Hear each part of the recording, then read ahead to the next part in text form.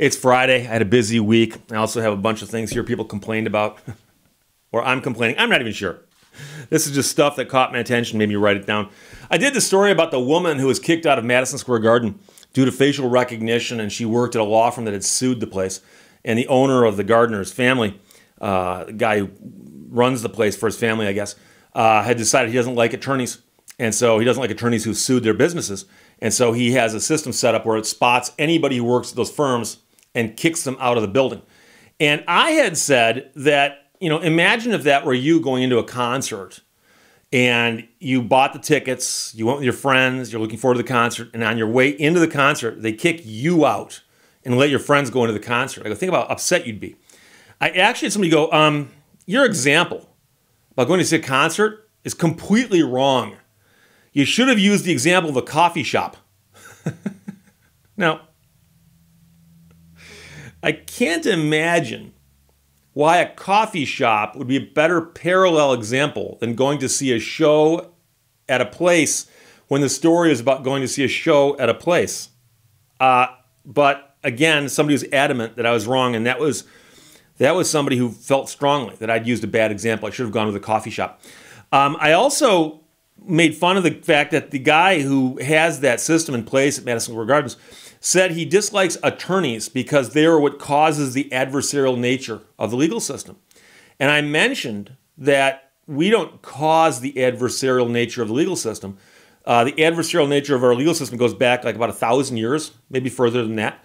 And lawyers are part of that, but we don't cause it any more than I said weathermen cause the weather.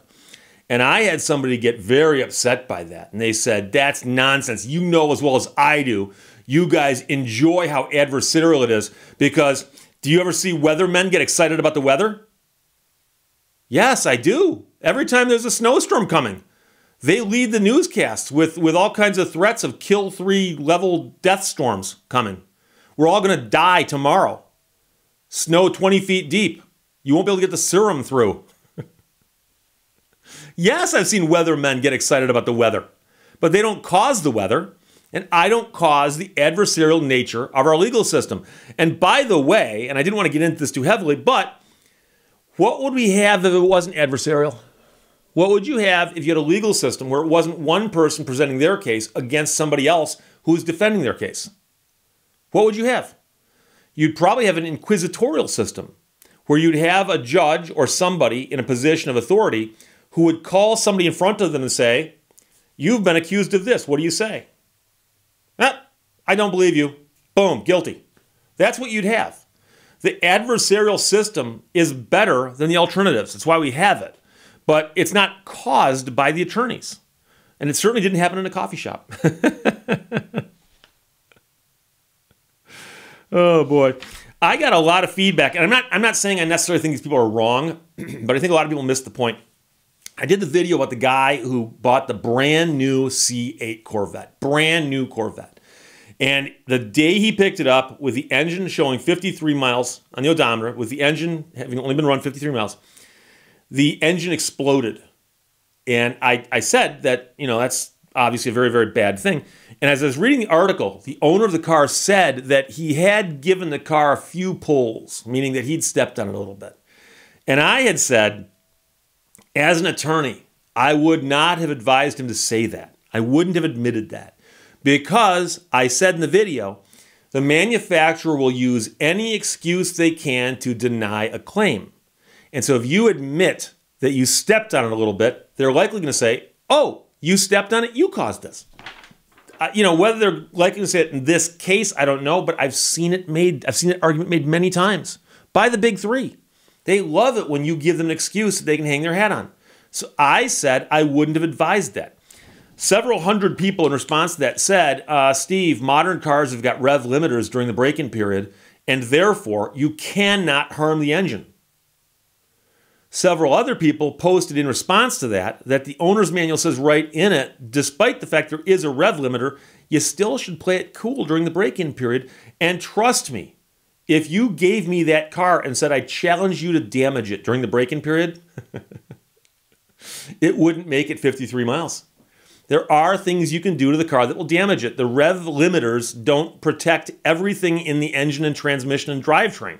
And all I was pointing out was that to make your case stronger, you don't mention that you did a couple pulls on the way back to the dealership in the car. That's all I'm saying. That's all I'm saying. But if you want to believe the rev limiter will save you, go ahead, pray to the rev limiter. Then I had a guy who complained about something and then went so crazy in the wrong direction that it was actually kind of fun to watch at first, but then it became annoying. I did the story where I was talking about qualified immunity and how often it is that the police get accused of something. And it can be something crazy, like they stole something from somebody. And in response to that, they go, we've got qualified immunity. And I said, that's always bothered me, because if you accuse me of theft, my first response is going to be, I didn't steal anything. I'm not a thief. And if you said, well, what about the qualified immunity you're entitled to, Steve, as a police officer? I go, oh, well, I have that, but it's irrelevant because I didn't steal anything. I would defend myself and deny having stolen anything if I hadn't stolen anything. I didn't steal anything. That to me is a common human basic thing that we do as people. If you're accused of something you didn't do, you deny it. And I said, I think that police have just gotten so comfortable knowing they've got qualified immunity, they don't even bother denying the things anymore. But it also does cause you to wonder, did they steal it? Why don't they deny it? And I got this email from a guy, very, very lengthy email. And he said, Steve, I'm writing because you were so disingenuous with your statements that you misled people, and you know it. You know it. And I'm not an attorney, but I know how the law works. He goes, when you bring a motion to dismiss, as you know, you're not allowed to argue facts. So the police are not allowed to deny having stolen anything because they're not allowed to argue facts. When you say, why don't they defend themselves? You and I both know they're not allowed to. He goes, you really should take that video down and put up a video and explain this to people about how you were being deceitful when you said that the police never defend themselves because you know they're not allowed to. You know that. And the weird part about it is, he then says, if you weren't being deceitful, I'm guessing that maybe you meant that they should have tried defending themselves in the court of public opinion. And the court you were referring to was the court of public opinion, not an actual court. And if that's the distinction that you were making, then you need to reshoot the video and say that. So I wrote the guy back and I go, number one, I go, you said that you're not allowed to argue facts in a motion to dismiss. You also said you're not a lawyer. You didn't need to tell me you're not a lawyer, because I knew that when you said that you can't argue facts in a motion to dismiss. You are allowed to argue facts in a motion to dismiss. One of the most common motions to dismiss is called no genuine issue of material fact. There are other motions to dismiss as well where you argue facts. And you would stand up and say, Your Honor, number one, my client denies having stolen anything. But despite that, it's easier for us to examine this from the theory of qualified immunity. What do you think is going to happen? The judge is going to admonish you? You're not allowed to say that. Well, number one, you are allowed to say that. So I said, rhetorically, I don't know where you got that from. But the fact that you're not a lawyer speaks volumes, because you are allowed to argue facts. But also in his email to me, I forgot this, he included a link to a case where the attorneys had said that their clients didn't steal anything. And he goes, by the way, I pulled this regarding the case you mentioned. I didn't mention a specific case. I just simply said when police are accused of stealing something, they never deny it. He went and found one case where they did. But the interesting thing is, that flew in the face of his original argument that you're not allowed to argue facts. But he said, number one, you're not allowed to argue facts. And number two, you were clearly speaking of the court of public opinion. And I said, it's interesting that you're not a lawyer and you're explaining the law to me and you're explaining it completely wrong. But then you think I've confused the court of public opinion with the real court. I've been practicing law for 31 years. I've been in almost every courthouse in Michigan. There are a couple I haven't been in, but the vast majority of them I have been practicing law. I've also filed motions to dismiss, and I've fought motions to dismiss. It's something that we do as lawyers. We spend more time handling motions to dismiss than we do trying cases, because every case has got a motion to dismiss. Not every case goes to trial. So I'm very familiar with those, but this guy obviously is not, because he's not an attorney.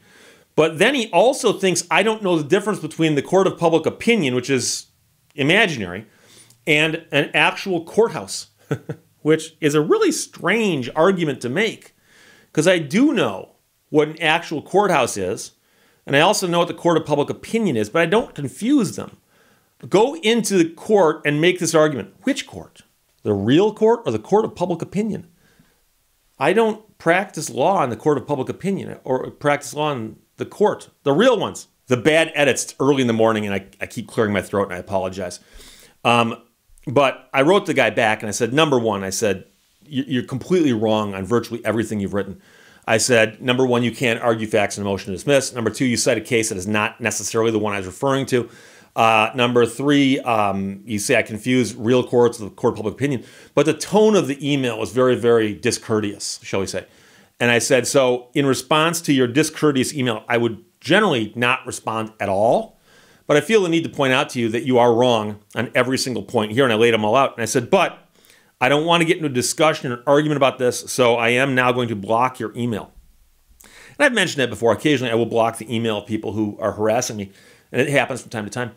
And so I hit send on that, and then I blocked this email. And about an hour later, as I was dumping my email out, I see the headers of all the emails that are in the garbage. And I saw one that said, "You say you blocked my email." It was from him. Dump. So I have no idea what he wrote back, and I really don't care. The weird part is that someone who's not an attorney writes an email to an attorney, says you've got the law wrong and you know it. You need to take that video down and correct it because of how wrong you are. I found an example that proves that you're wrong and contradicts what I said earlier, and you clearly don't even know what a courthouse is. Yeah, I don't want to have a discussion with you about anything. Sorry. So that was the most annoying email I got this week. But I like the guy who says, lawyers enjoy the adversarial system, but weathermen don't enjoy the weather. Okay. You don't own a TV set, I guess, huh? That's going to wrap it up for this week. I'll talk to you later. Bye-bye.